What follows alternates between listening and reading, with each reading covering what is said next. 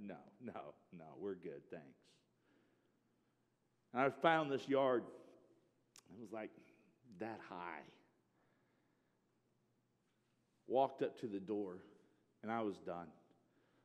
This is it. I'm not asking another person, and I will never do this again. A candy bar and pop is just not worth it. This lady came to the door, and she said, yes. And I said, I was shy then. I said, I'd like to mow your yard. She looked at me, looked at that mower, and started shaking her head, and then she looked at her yard. And she said, well, how much? And Dad never told me what to say. I had no idea. So being the smart little kid I was, I said, well, how much will you pay me? She said, well, I'll pay you $20. This was in 1989. Now, a lot of you kids go, 89, and a lot of you adults are going, that was yesterday. What are you talking about?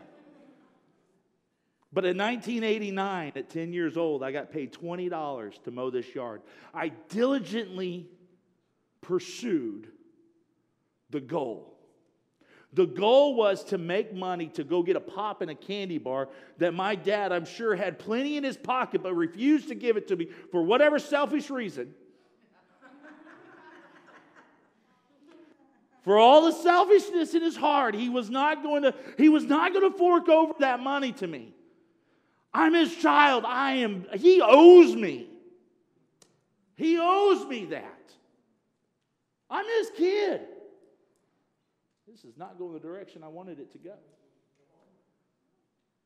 He owes that to me. Just a pop and a candy bar, Dad. What more could I? That's nothing. Go make your own money. So I did. And when she paid me, after 2 hours and plus of work, pushing that mower, got that $20, and I went down to Get and Go right down the street. We don't even have those anymore, do we? How many remember Get and Goes? Everybody over 30 says amen. But I went in there, and I remember walking in. This is the funny part. I spent all day for a pop and a candy bar. I sweated in the heat of summer to purchase me a pop and a candy bar. I had the money that I made. I walked in there, and I grabbed the pop. It was like, 69 cents for 20 ounce or whatever it was. And the candy bar, less than that. And I walked up to the counter, and the guy tells me the total. And I go, you know what? Never mind. I'm good. And I put it back. I worked so hard for that money that I wasn't willing to spend it. That was free, by the way. We're talking about diligence. Frugality is like 2 weeks from now, so get ready. But I diligently searched, and I did everything with everything that I had. Every step that I took was everything I had to complete this job, and the job was to make money for a pop and candy bar because my dad was selfish. I tried everything I could.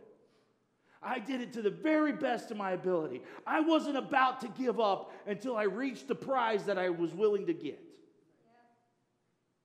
And by the way, long story short, I still mow this lady's yard once a week. And I've never charged her anymore. My first lawn. The first sucker to ever say yes. But I diligently work on her yard. I do it to the very best of my ability. Kids, you're fixing to go out and you're fixing to get jobs and you're fixing to buy cars. Don't do it if you can't do it right. That's okay, you can applaud. Don't do it if you can't do it right. Because you represent Jesus Christ. And he says, when you do it in my name. So don't do it half-butt, pardon the expression, if you can't do it right. Don't even start it. Because God is looking for people. Employers are looking for people. I'm looking for people that are diligent and that are willing to see it through. That no matter what the obstacle is, no matter what you're facing, you're willing to go that step. You're willing to go beyond that step to achieve what you wanted to do. George Washington Carver. As I was talking about him, some of you knew exactly who I was talking about. Some of you didn't. But we remember those. We would not know who he was if he let his circumstance dictate what he was going to achieve. Nobody would know who George Washington Carver is. We wouldn't know where he came from. He would just be another slave. Possibly freed, possibly died, possibly fight in the war. We don't know. There were so many of them. There are so many people that allow their circumstance to dictate the outcome that nobody would ever know who they are. But this man was different. Why? This man was willing to do whatever it took. Taught himself how to read. Taught himself proper grammar. Learned on his own, and then sought out those that would teach you. Diligence. Dedication. Jesus tells us, blessed is that servant whom his master, when he comes, will find so doing, not caught in idleness. Matthew 24. So Jesus expects responsibility and consciousness from us. He expects us to do something and be diligent with what we have. We all know the parable of the talents. To one he gave a few, to one he gave two, and to one he gave one.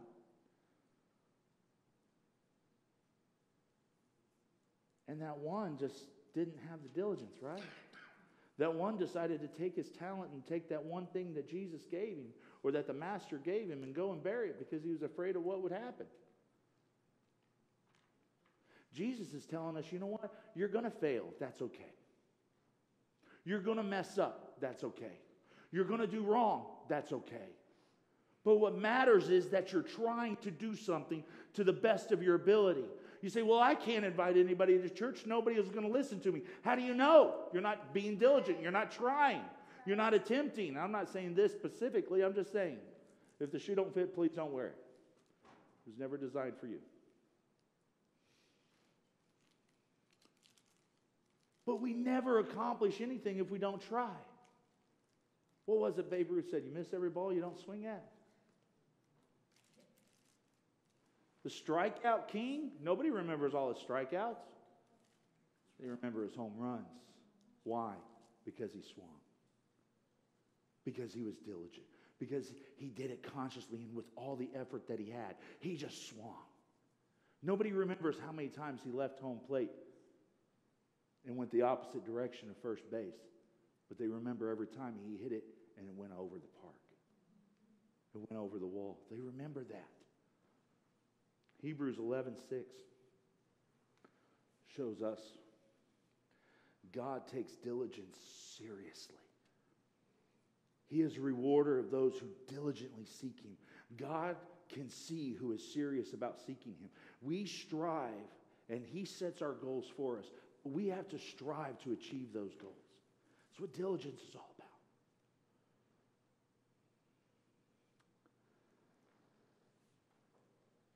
In Luke chapter 16 and 12, if a man hath not been faithful with what is another man's, who will give what is his own? Jesus says, he who is faithful in what is the least also is in much. But he who is unjust in what is least is unjust in much. So if you can't handle the little things, how in the world are you going to handle the big things? If you can't be diligent in your day-to-day, how are you going to be diligent in the kingdom of God? If you struggle every day, just to finish a task of making coffee, you're not fit for this church. Oh, that sounds low. That's not in the notes. I don't even know where that came from. Forgive me. In other words, if you're not serious about small responsibilities, how in the world are you going to handle the greater ones?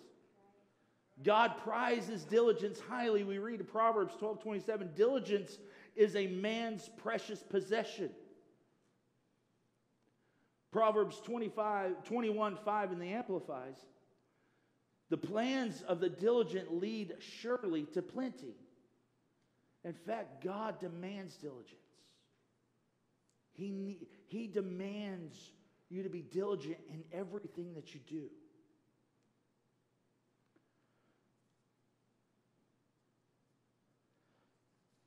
Most don't like to talk about diligence because it's work. How many of us actually love to work? I mean, no offense, the two oldest guys say yes.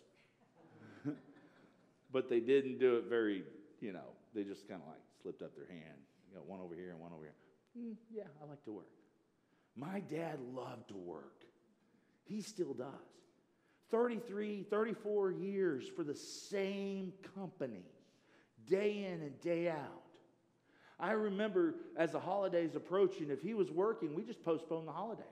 They just wasn't going to have it. We weren't going to have Christmas if Dad was working. A lot of you kids are like, I'm opening my presents. I don't care who's there. One year we had Christmas in March. We just kept the tree up until Dad had a full weekend that we could enjoy Christmas with him. And you know what? We didn't complain because we knew the diligence of him day after day accomplishing the tasks that needed accomplished. Because without his diligence, there wouldn't be those gifts under the tree. As few as they may be, they were gifts. Mom did her best teaching us. Mom did her best, raising us while Dad worked. And the worst thing that we could possibly hear growing up is, you wait till your dad comes home. He'd wake us up. He'd be like, hey, well, yeah. Oh, what, Dad? So back talk to your mom today, huh? My Dad's like 2 in the morning. Oh, now you're going to back talk me.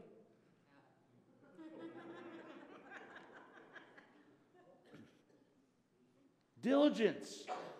They diligently worked. They diligently raised us to the best of their ability as unto the Lord. It was their diligence. When we come in here service after service, we need to be diligently seeking Him. We need to be diligently wanting everything He has for us.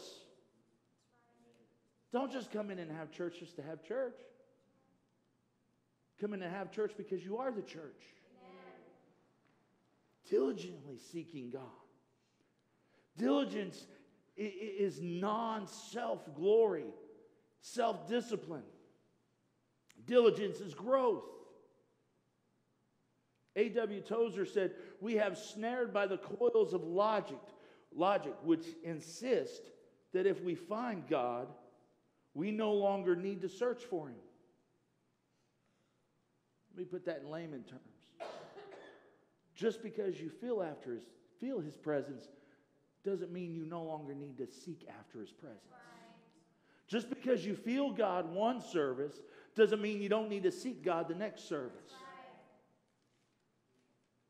Being saved is not a license to stop searching for His will. Being saved is a license to search for His will. Because I feel His presence makes me want to search more diligently and longer for more of His presence. Just because I have a victory in one area of life doesn't mean I'm going to stop diligently searching for a victory in another area of my life. It's diligence. Everything we do has to be done diligently. We spoke of character. We spoke of the courage, the foundation. We spoke of the loyalty. Now, we speak of the diligence. So important, church. So important that not just as Christians, but as individuals, as members of this society, that we take these lessons in character and we take them to heart and we try to understand that without diligence, you're not going to hold the job down. Without diligence, your relationships are going to fail. All relationships. You must have diligence.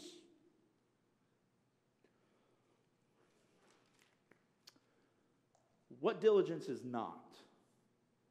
Diligence is not driven anxiety, ridden, burden, perfectionism. That is not diligence. To the workaholic that puts himself ahead of his family, his church, even God, and to try to reach unattainable goals, that's not diligence. Uh-oh. Now y'all getting quiet. I don't know any workaholics in here because I'm not one. He is obsessed but not controlled. The workaholic ignores his own limitations and believes himself to be diligent, but in reality is simply obsessed. I've been there in life where I thought I got my joy from work. I got everything that I needed because work provided it for me, so I had to go get more. I used to work all the time.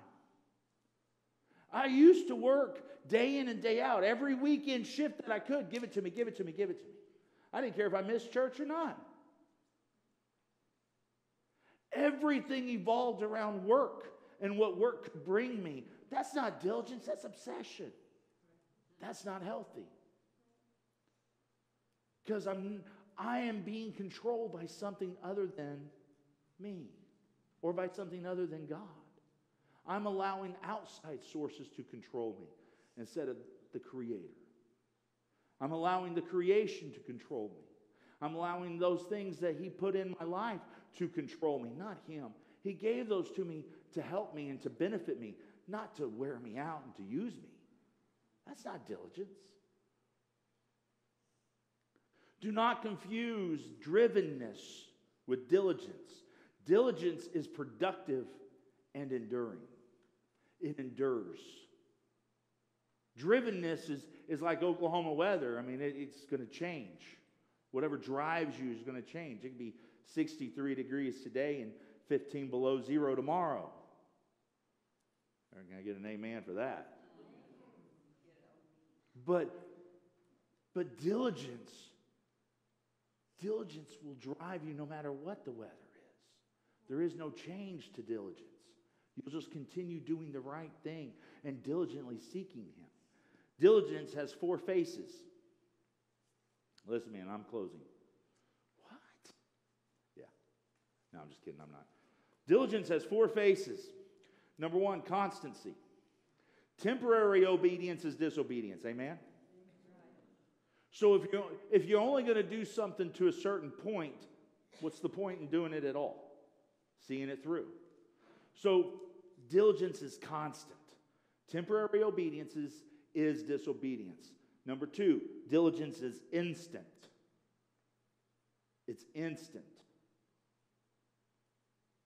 Delayed obedience is disobedience.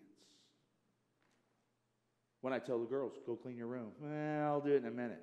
That's disobedience. They might do it in a minute, but they're delayed. Come on.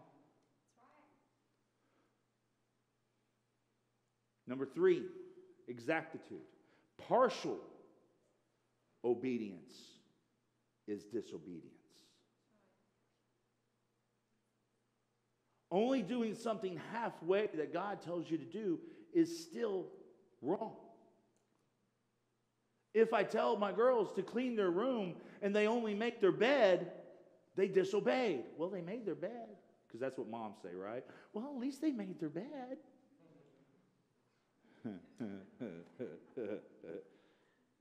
No, they disobeyed. They didn't clean their room, but they made their bed. They only did it partially. They disobeyed.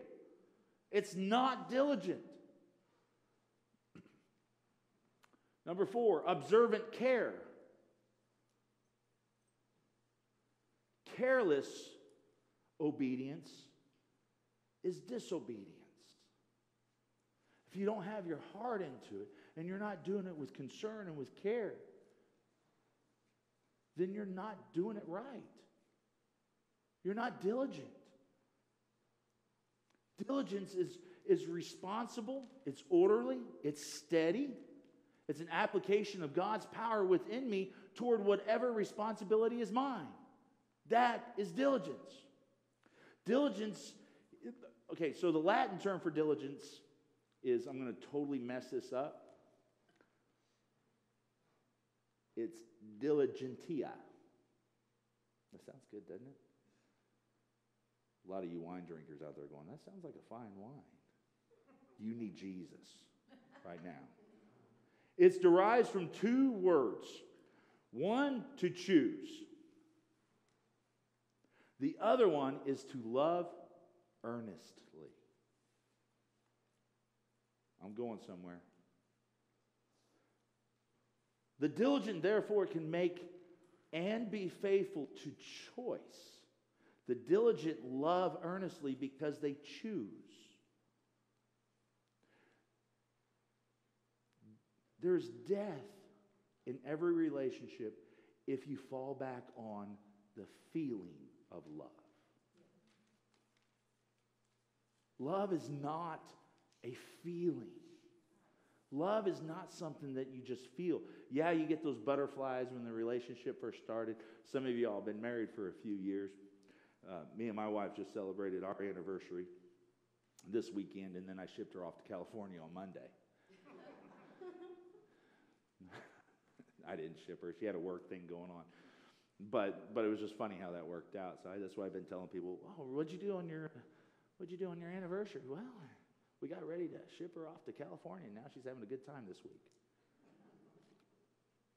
What she doesn't know is I'm having a good time too, so praise the Lord. Oh, man, this is recorded, isn't it? Praise Jesus, I'm in trouble. My phone's fixing to ring. Woo! There is death in any relationship that depends on love being a felt thing, something that is just felt. There will be those moments and seasons where we must love not passionately, but earnestly. Diligence is earnest love, fervent love, love that's not just felt, but a love that's shown and done. Love is an action. It's an action, not a feeling. There are some days I wake up and I don't really feel like loving my kids.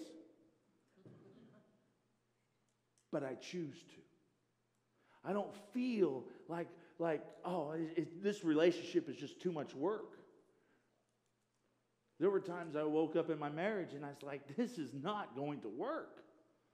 I just don't feel it anymore. But I had to be past that. I had to find that earnest love, that real love, that choice. I don't love the church because it feels good. I love the church because I want to. And all you that love the church should say amen. Amen. Praise the Lord. That was 100%. Thank you, Jesus. Diligence makes all of life a labor of love all the way to the finish line. I will be in love because I choose to love. Not because I can fall in it or fall out of it, or I didn't wake up one morning and go, well, I just don't love her anymore. I guess I'll leave. No, it doesn't work that way. I might not feel like doing it, but I will choose it because that's what diligent love is. That's what choosing diligence is. When you have the character of diligence, you will have the choice. The choice will be easy. You won't be driven by your feelings. You'll be driven by obedience. You won't be driven by your feelings or emotions. You'll be driven by your choice. And all those who have been married longer than 10 years say amen. Should have said all those still married after 10 years say amen. Diligently seeking God, Hebrews 11:6. But without faith it is impossible to please him, for he that cometh to God must believe that he is, and that he is a rewarder of them that diligently seek him. We heard Sunday about a woman with the issue of blood, and I don't want to take anything away from that service. But one thing that really caught my eye or got my attention during this story was the woman was so diligent and persevered so much that, yes, she got her miracle and she was on the edge of her miracle and she achieved it, but she achieved it through diligence. She pressed and pressed and pressed and pressed through the crowd until she could just touch the hem of his garment, till she could just get to her goal. And so often the temperature in a room will change how we reach our goal. The music's too loud. The music's not loud enough. It's too hot in here. It's too cold in here. You got news for your church. It's always too hot in here. But the temperature is not going to change me achieving the goal of presenting this Bible study to you. I'm going to persevere. Just drink more water. I will achieve what God has set before me.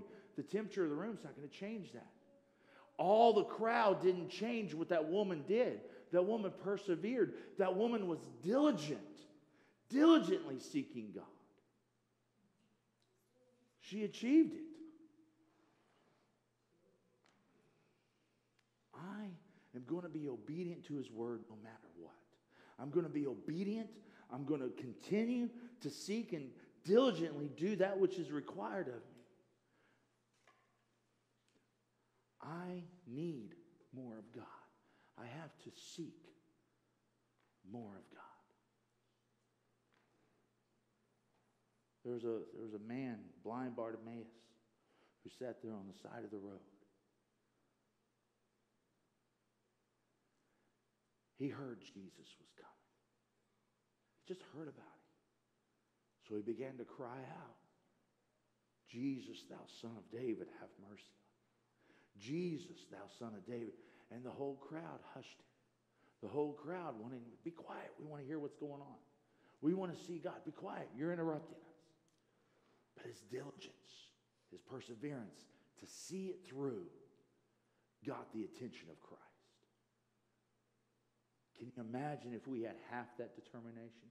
Can you imagine if we had half that diligence? We would seek Him no matter what. God is coming for a church that diligently finishes what they start. Who diligently, without fail, or with fail, but continues to do the work that is set before them. God is looking for a people that are diligent and that will do what they're called to do. Church, character matters. Diligence matters. In Jesus' name. Father, I realize that I can apply more concentrated effort in my pursuit of you. And that your will in my life. Thank you, Lord, for revealing to me the areas where I can make adjustments and how I need to make them.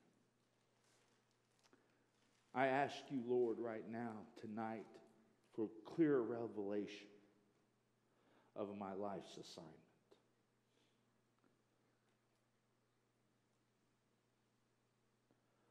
Lord, a clear revelation of my assignment so I can walk with greater focus and greater commitment to fulfill that purpose. Lord, whatever may be required of me, I pray right now that the Holy Spirit to come and help to apply the diligence and all that it entails. Strengthen me. Strengthen my inner man to lay aside the slothfulness in the areas of my life so that I can experience the reward of those that devote themselves and seek you and your will with all diligence. Lord, I receive a fresh grace from you right now in Jesus' name. Help me, God. Help me to understand the power of diligently seeking you. Help me to understand, Lord, what all you have for me in your grace. And to diligently seek your presence and to diligently pursue your word and understanding of you, Lord. I pray right now in Jesus' name. In Jesus' mighty name. Amen and amen. Let's all stand in the presence of God.